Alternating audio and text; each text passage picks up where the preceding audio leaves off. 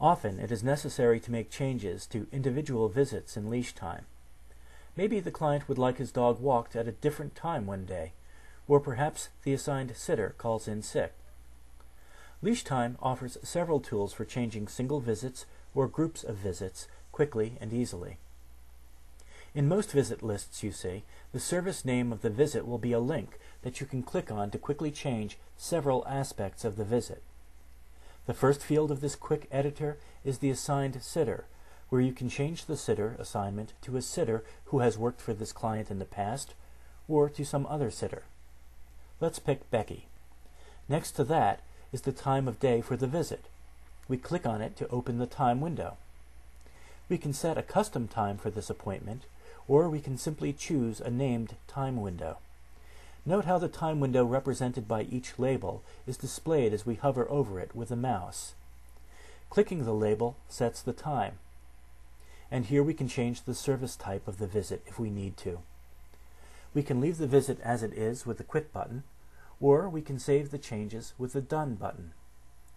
The list updates, showing us the visit now reassigned from Andy to Becky, and with an earlier time window. If you need to change more than these 3 fields, you can click the magnifying glass next to the visit to open the visit editor. The window that pops up shows you all of the visit's editable aspects, starting with the visit status: incomplete, canceled, or completed. The type of schedule the visit belongs to is displayed here, and below it are the editable fields. As before, we can change the sitter, time, and service type of the visit, but here we can also choose which pets are to receive care by clicking here. We can choose 1 or more pets, or we can simply leave it as all pets. The client charge for this visit is displayed below the service type.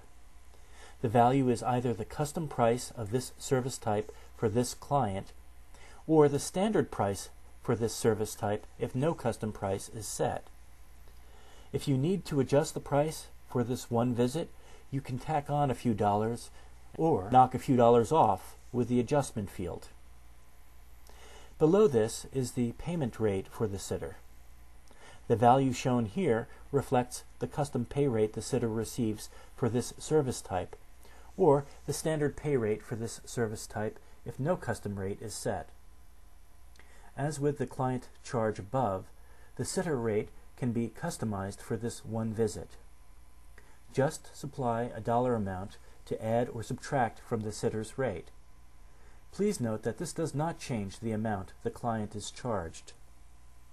If you have any discounts defined, you can select one here to apply it to this visit.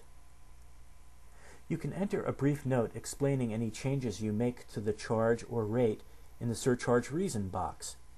Indicate whether this is a high priority visit with this checkbox, or enter any notes specific to this visit here.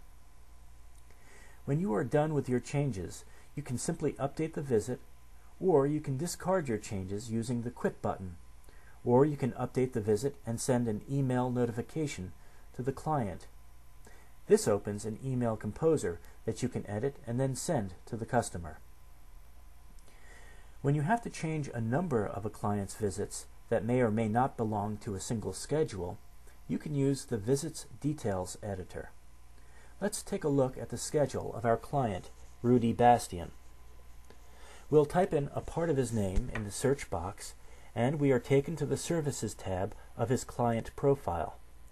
We choose the Visits Detail item in the Options menu, and we are presented with a complete list of Rudy's uncanceled visits for the last month. But you can change the dates and click the Show button to view a different range of visits. This is a very simple tool. Whatever settings you choose in the form at the top of the page are copied over the visits you have selected when you click the Set Values button. To select the visits you want to change, you can use the Select All link at the top of the page, or check off visits individually. This is a powerful tool, and you should exercise care when you use it. There is no undo function if you mistakenly change a group of visits.